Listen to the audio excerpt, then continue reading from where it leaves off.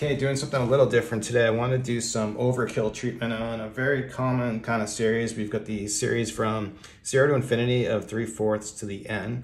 And the first thing to notice is just that this is clearly in the form of a geometric series.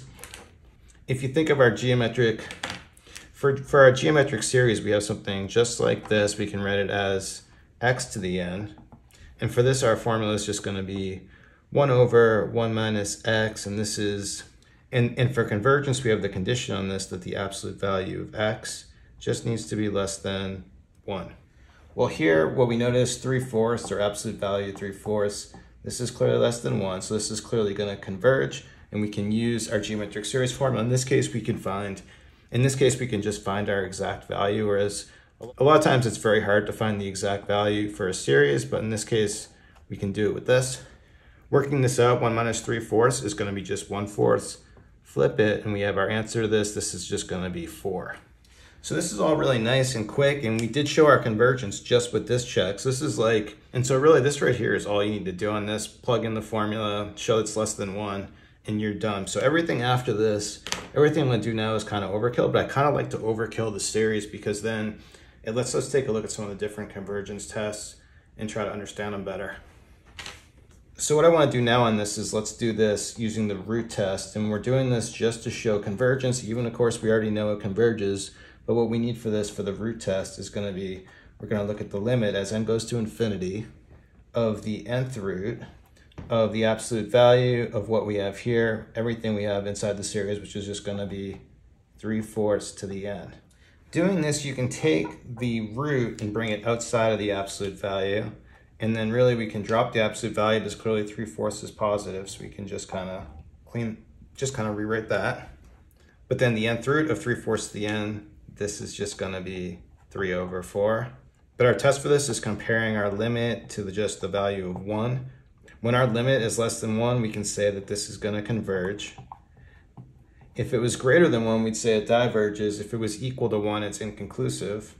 Now it's interesting that we say 1 is inconclusive, where over here, we're saying it needs to be less than 1.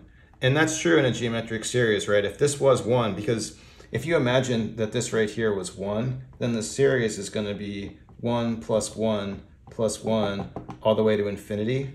And because this is never going to 0, it's clearly going to diverge.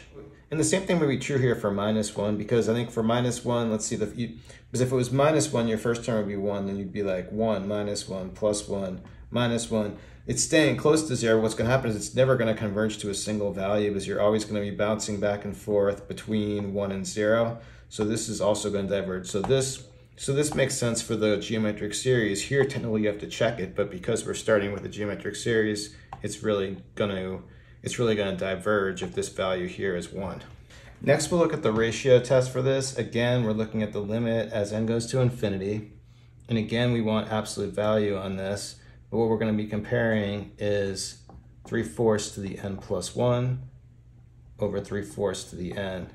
A good way to think about this is just at infinity, it's like we added one more term on the end of our infinity. And the question is, when we do this, is it still going to be increasing, decreasing, or staying the same? So just working this out, first I'm going to drop the absolute value because everything's always going to be positive with a positive base. And so when we do this, 3/4 to the n plus 1, I can just write this as 3/4 to the n times 3/4. So then this is actually going to cancel with this. And so actually, I don't think I need to evaluate another limit because we're just evaluating a constant value. This is just going to be 3/4. And again, we have the same comparison as we had with the root test. We're just comparing this to 1. 3/4 is less than 1, so this is going to converge. Same exact scenario where if it's greater than 1, it diverges. If it's 1, it's inconclusive, but we have this to show us that it's going to diverge at 1. And in both cases with the root test and the ratio test, we kind of see that it doesn't matter, what we plug in here. It's going to come down to basically the same test we have in the geometric series.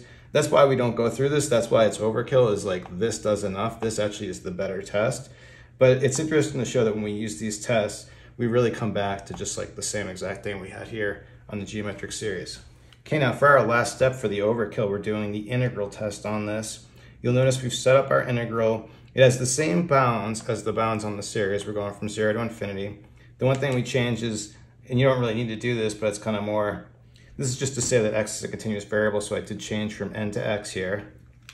And before we can do this, there is one check. We need to show that this right here is going to be positive, continuous, and decreasing. Okay, so for positive, we're going to say this is clearly positive just because our base is positive raised to an exponent, so this is no problem. Continuous, there's no asymptotes or anything. This is going to be continuous. I don't see any problem. There's no problems from 0 to infinity on this. So this is definitely continuous. And we could look at a graph for this, but clearly this is going to be decreasing as well. And really it comes back to what we already know is that this is less than 1. So this, when you raise to bigger exponents, this is just going to be decreasing. So let's give that a check. And now coming back to this integral, we don't really care what the value is of it. That's not going to be, the value of the integral is not going to be the value of the series, but it is going to help us with the convergence, because if this integral converges, the series converges. If the integral diverges, the series diverges. So first I'm going to take this 3/4 and we'll do what we usually do in this integral in this form of a constant to x, where we're going to use the trick of rewriting this as ln 3/4. So taking it to the exponent of x, I can write the integral going from 0 to infinity ln 3/4 times x. Going ahead and integrating this, first we're going to get back the same thing, but I'm going to put it back in this form. So I'm going to write the solution as 3/4 to the x, but then we have a constant value that we bring out in the denominator as ln 3/4. Then we just need to evaluate this thing from infinity to 0.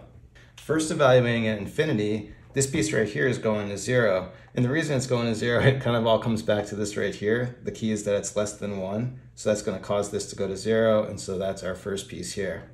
And then for the second part, minus plug in 0, the numerator is going to become 1. And we end up with 1 over ln 3/4. And it doesn't really matter what this value is, because the key is this is clearly going to be some finite value. And so this is going to converge. So we can also say that our series is going to converge.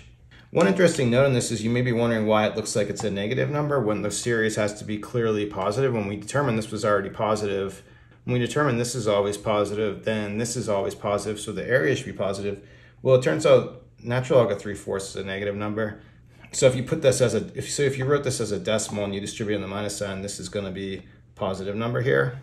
I can't remember what this value is, but I did it on a calculator earlier. I think it was something like 3.5. Sometimes these can kind of be an estimate, so they can kind of be in the ballpark, but this here is clearly not equal to 4. But again, that's not what we're really after here. We're looking just for the convergence. And so again, we can say this thing converges, we overkilled it, and that's about it. Thanks everyone for watching. Have a good day.